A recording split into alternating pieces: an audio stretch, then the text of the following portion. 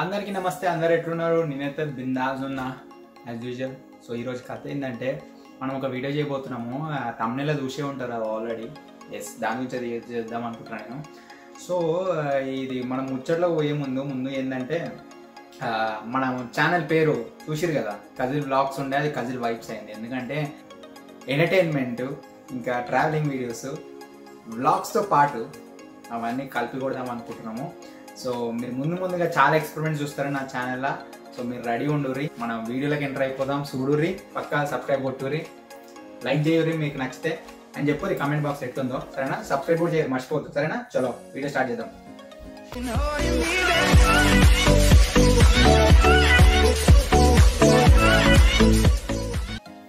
ఎంతో మంది స్టూడెంట్స్ అసలు వీటికి రావాలి అంటే అబ్రాడ్కి రావాలి, చదువుకోవాలి, మంచి జాబ్ తెచ్చుకోవాలనుకుంటారు. బట్ ఎట్లా రావాలి? ఫస్ట్ రావాలంటే ఏదో ఒకటి కావాలి కదా. అదే మళ్ళీ ఈ వీడియోలో నేను అదే చెప్పబోతున్నాను ఈరోజు. సో ఏంటంటే ఫస్ట్ కెనడా గురించి మాట్లాడబోతున్నాను. కెనడాలో అడ్మిషన్ రావాలంటే ఏం చేయాలి, అది కాలేజ్ కానీ యూనివర్సిటీలో కానీ. చాలామంది నా ఫ్రెండ్స్ నాకు డిఎం చేసి అడిగారు, అందుకే ఈ వీడియో చేస్తున్నా. సో ఈరోజు వీడియోలో మొత్తము అడ్మిషన్ ఎట్లా రావాలి నేను చెప్తాను. సో ముందుగా మీకు బ్యాచిలర్స్ చేస్తారు కదా అందరూ, పక్కా 70+ తెచ్చుకోవడానికి కోషిష్ చేయరు. 70+ ఎందుకు అంటున్నా అంటే, ఈడ కెనడాలో అడ్మిషన్ రావాలంటే మంచి యూనివర్సిటీలో రావాలంటే 70+ అవసరం. అండ్ బ్యాక్లాగ్స్ ఉండదు, అది కూడా గుర్తుపెట్టుకోండి. బ్యాక్లాగ్స్ అంటే ఎన్ని 1, 2, 3 ఉంటే నడుస్తుంది, కానీ 5, 6, 7 పెట్టుకున్నాను అనుకో ఏం నడవదు. అండ్ మీరు రీటేకులు చేసి ఉంటారు కదా సప్లీలు, అవి ఇట్లా మళ్ళీ సప్లీలో నాకు బ్యాక్లాగ్ లేవు అది అంటే నడవదు. సప్లీ ఒక్కసారి రాసిన బ్యాక్లాగ్ కిందకి వస్తుంది. ఇంకా డౌట్ ఉంటే మీరు ఎవరైనా ఇన్ఫర్మేషన్ తెలుసుకోరు, కన్సల్టెన్సీ పోయి. జస్ట్ ఇన్ఫర్మేషన్ కోసమే నేను చెప్తున్నా కదా. విన్న తర్వాత మీకు ఇంకా డౌట్ ఉంటే మన కన్సల్టెన్సీ పోయి జస్ట్ నాలెడ్జ్ కోసమే పోయి, అనవసరం పైసలు ఖర్చు చేయకూరి. యూనివర్సిటీకి ఎందుకు నేను ఏం చేయమంటున్నా అంటే, ఇక్కడ యూనివర్సిటీలో వస్తానే యాజ్ అ ఫ్రెషర్ మనకేం ఉద్యోగాలు ఆడ ఏం చేయకపోతే ఏం అప్పటికప్పుడే చదువు అయిపోగానే మనకి రావాలనుకుంటే అప్పుడు మనకు యూనివర్సిటీ అనేది ఇంపార్టెంట్. ఎందుకంటే యూనివర్సిటీ వచ్చిన తర్వాత ఇక్కడ చాలా మందికి ఏముంటుంది, సరే చదువు అవుతుంది, మాస్టర్స్ చేస్తావు, జాబ్ వస్తుంది, కానీ నెక్స్ట్ ఏంది ఇయాలే కదా, పర్మనెంట్ రెసిడెన్సీ కావాలి కదా. సో పర్మనెంట్ రెసిడెన్సీ కావాలంటే మరి అందుకే యూనివర్సిటీకి రావాలి.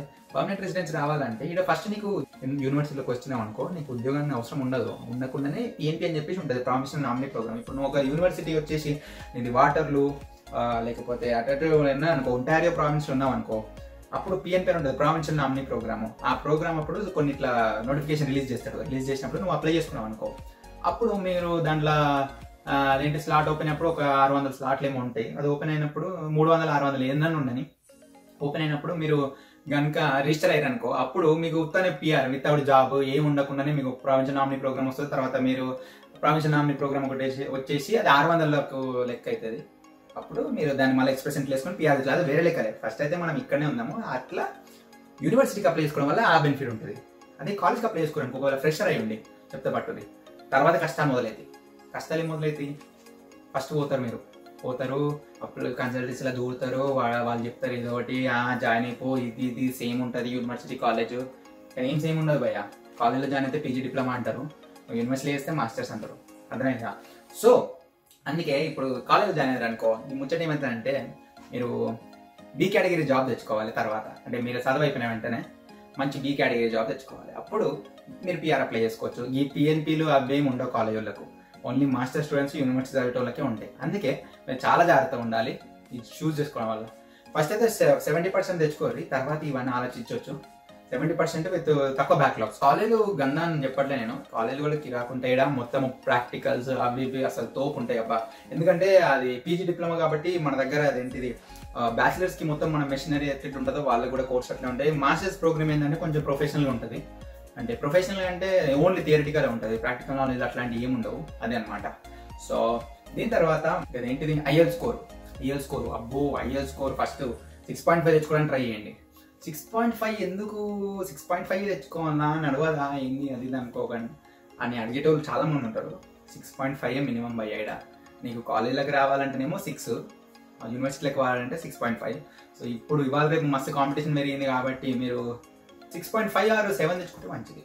ఎందుకైనా మంచిది అది. ఎందుకంటే నైట్ చెప్పడం మర్చిపోయినా, ప్రతి ఒక్క బ్యాండ్ మాడ్యూల్ ఉంటుంది కదా, రైటింగ్, రీడింగ్, లిస్నింగ్, స్పీకింగ్, దాంట్లో అన్నిట్లలో 6 కంటే ఎక్కువ రావాలి, 6 కంటే ఎక్కువ రావాలి. 6 కంటే తక్కువ వచ్చింది అనుకో ఫస్ట్ ఇక అడ్మిషన్ రాదు, ఎందుకంటే 5.5 అట్లా కూడా వస్తుంటాయి అప్పుడప్పుడు. ఒకటి రీటేక్ ఇచ్చేసేది ఏముంటుంది, ఇంకోసారి ఇస్తే ఏమవుతుంది, మళ్ళీ మన ఇంగ్లీషే కదా. సో ఇది ముచ్చట. నాకు ఎరికే ఇది ఇట్లా చెప్తుండేది అట్లా కానీ మొత్తం చిల్ అవుట్ ఇప్పుడు చెప్దాం అనుకున్నా పోయి. ఫస్ట్లా మంచిగా మాట్లాడుతుండే ఫార్మల్గా, వీడియో వస్తలేదు అందుకే అని చెప్పేసి ఇట్లా కాదు, దిల్ కోల్కే బాత్ కర్దేంగే. మన వీడియోలు మన ఛానల్ ఏమైనా చేసుకోవచ్చు కాబట్టి మనం ఇట్లా మాట్లాడము. సో ఫస్ట్ అయితే ముందుగా చెప్పినా కదా, మీరు ఒకవేళ ఫ్రెషర్స్ అయితే యూనివర్సిటీకి ఏం చేయండి, మీరు ఒకవేళ ఎక్స్పీరియన్స్ అయితే కాలేజ్కి. మీరు ఎక్స్పీరియన్స్ అయితే కాలేజ్ పోవచ్చు, ఏం టెన్షన్ లేదు. మీరు పిఆర్ టైంలో మీకు point back in India experience add అయ్యి కాలేజ్కి వచ్చేసేయచ్చు, మీరు పిఆర్ నడిచిపోతుంది. కానీ కొత్తగా ఫ్రెషర్లు ఎవరైతే పోరగాళ్ళు కొత్త కాలేజ్ అయిపోయి అప్పుడే బయటకు వచ్చి చెప్తున్నా కాలేజ్కి రాకూరి, ఎందుకంటే పిఆర్ ఇప్పుడు ఎట్లా చూసారు కదా, ఒక్కసారి ఎక్స్ప్రెస్ ఎంట్రీ డ్రాలో ఓపెన్ చేసి చూసుకోరి, ఒక్కొక్కటి 471 473 ఆ స్కోర్లు టచ్ చేయాలంటే అసలు ఇక తాతలు దిగి రావాలి. అది మాస్టర్స్ ప్రోగ్రామ్ చేసిన వాళ్ళకైతే కొంచెం ఈజీ అయిపోతుంది. మళ్ళీ ఎందుకంటే ఇక్కడికి వచ్చిన తర్వాత ఆ టైంలో మీకు కొంచెం అర్థమైపోతుంది ఎట్లా అప్లై చేయాలి పిఆర్కి. అప్పటికి ఇమిగ్రేషన్ లక్కీలీ ఏంటంటే కెనడా ఒకటే మంచిగా అలో చేస్తుంది, అండ్ యూఎస్లో చూసిరుగా సిచ్యువేషన్ కొంచెం వర్సే నడుస్తుంది. కానీ మన వాళ్ళు అయితే బిందాస్ ఉన్నారు, కూలే ఉన్నారు అక్కడ ఉన్న వాళ్ళు. ప్రస్తుతానికి అయితే ఏం నెగిటివ్ వైబ్స్ వస్తలే వాటి సైడ్ నుంచి. ఇక ఆస్ట్రేలియా అంటేనా ఉన్నారులే, ఇక అప్పుడు అక్కడ కూడా ఆపేసారు అంటే ఇమిగ్రేషన్. సో అందుకే ఈ చక్కర్లు ఏం పడకుండా అన్ని బంద్ చేసుకోవడానికి సీదా కెనడాకి వచ్చేసేది. కెనడాలో మంచి రమ్మంటున్నారు, మనం ఇక్కడ ఇన్వెస్ట్ చేస్తాం కాబట్టి వాళ్ళు కూడా ఒక రకంగా ఫైదా అవుతుంది. మనం కూడా ఇక్కడికి వచ్చి చదువుకుంటూ మంచి జాబ్స్ వస్తాయి కాబట్టి మనం కూడా ఫైదా అవుతాం. సో అందుకే ఇది ముచ్చట. ఇక్కడ ఇంకా ఏమన్నా డౌట్ ఉంటే నాకు కమెంట్ బాక్స్లో రాయటి, అప్పుడు మనము చూసి ఏమన్నా చేయగలిగితే వీడియో చేద్దాము. రోజు ఇమిగ్రేషన్ అది పెరుగుతుంది కదా, ఏంటి అందరు వస్తున్నారు కదా, ఎక్స్ప్రెస్ ఎంట్రీ కింద ఆడ ఎక్స్పీరియన్స్ ఉన్న వాళ్ళు అప్లై చేసేసుకొని వీడికి వచ్చేస్తారు. మళ్ళీ వాళ్ళు వచ్చిన తర్వాత ఎట్లుంటుంది భయ్, మళ్ళీ కాంపిటీషన్ పెరుగుతుంది జాబ్ మార్కెట్లో. సో మనం అది కూడా కన్సిడర్ చేసుకోవాలి కదా. ఇక్కడికి వచ్చిన తర్వాత నెక్స్ట్ ఏంది, జాబే కదా కావాల్సింది. సో జాబ్ లేకుండా అయితే నడవదు కదా అందరికీ. ఎన్ని రోజులను పార్ట్ టైం చేసుకోవడం చెప్పి, పార్ట్ టైం గురించి ఒక వీడియో చేసిన, నా ప్రీవియస్ వీడియోస్ చెక్ చేయదు, పార్ట్ టైం ఎట్లా చేసుకోవాలి కదా నేను చెప్పిన. ఇంకేమైనా వీడియోస్ చేయాలంటే ఇది ఒకవేళ మంచి యాక్సెంట్ ఉంటే మాత్రం చెప్పుర్రి, ఖాళీ కిరాకి ఇచ్చేసి పడేద్దాం మనం. ఇంకేమున్నాయి బయట చెప్పడానికి, నాకు తెలిసి మొత్తం కవర్ చేసేసిన. మొత్తం ఏం కవర్ చేయలేదు, 2 పాయింట్ గట్టి గుద్ది చెప్పిన. ఒకటి వచ్చేసి యూనివర్సిటీకి రమ్మని, ఒకటేమో కాలేజ్కి వచ్చేటోళ్ళు ఎక్స్పీరియన్స్ వాళ్ళు రమ్మని. ఫ్రెషర్లు అయితే కూడా రావచ్చు, కానీ మీరు ఒక రిస్క్ టేకింగ్ అయితే రావచ్చు. 8777 ఐఎల్స్లో కొట్టేట టాలెంట్ ఉంటే మాత్రం వచ్చేసేది. ఎందుకంటే పిఆర్ రావాలంటే ఎక్స్ప్రెస్ ఎంట్రీ ఫైల్ చేసేటప్పుడు మీకు కాలేజ్లో జాయిన్ అయ్యారు అనుకో ఫ్రెషర్గా, 8777 కొడితేనే సెట్ అవుతారు, అప్పుడే పాయింట్స్ మీట్ అవుతాయి మీ. అదే యూనివర్సిటీలో చేసారు అనుకో, యూనివర్సిటీలో చేస్తే మంచిగా ఈ 7.5 వచ్చినా కూడా మీరు సెట్ అయిపోతుంది, మీరు అప్లై చేసుకోవచ్చు పిఆర్.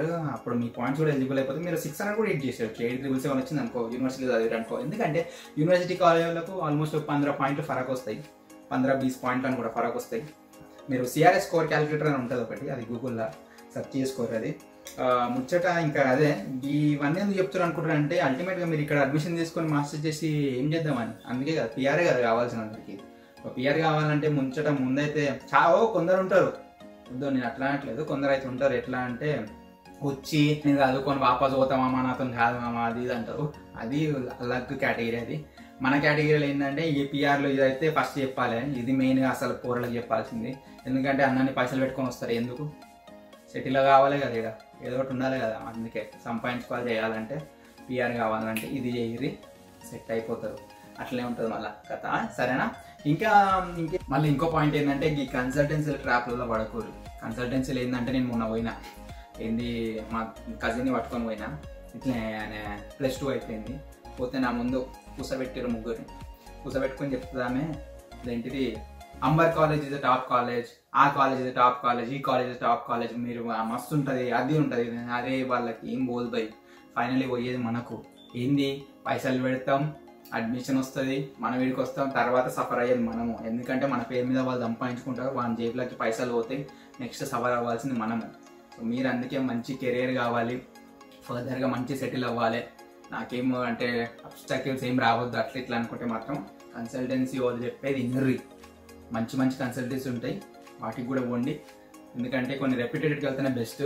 ఈ కొన్ని బ్లాక్ లిస్ట్లు ఉంటాయి, అన్ని కథలు ఫేక్ డాక్యుమెంట్స్ అవి పెట్టి చేసిన వాళ్ళు, ఆడ ఇమిగ్రేషన్ వాళ్ళు బ్లాక్ లిస్ట్లో పెట్టేస్తారు వీళ్ళని. సో వాళ్ళతో వెళ్తే మీరు కూడా బిస్కెట్ అవుతారు. అందుకే అని చెప్పేసి ఒకదాన్ని అదేంటిది ఒక కన్సల్టెన్సీ కాకపోతే ఇంకో కన్సల్టెంట్ అట్లా ఒక 4-5 ఇరువురి, మీకు మంచి ఇన్ఫర్మేషన్ ఏదైతే వస్తుందో అక్కడ కామన్ ఇన్ఫర్మేషన్ ఒకటి వస్తుంది చూసినావా, అదంతా గ్యాదర్ చేసుకొని ఏది రైటో ఏది రాంగో మీరు మీ ఓన్గా డిసైడ్ చేసుకోవడం బెస్ట్.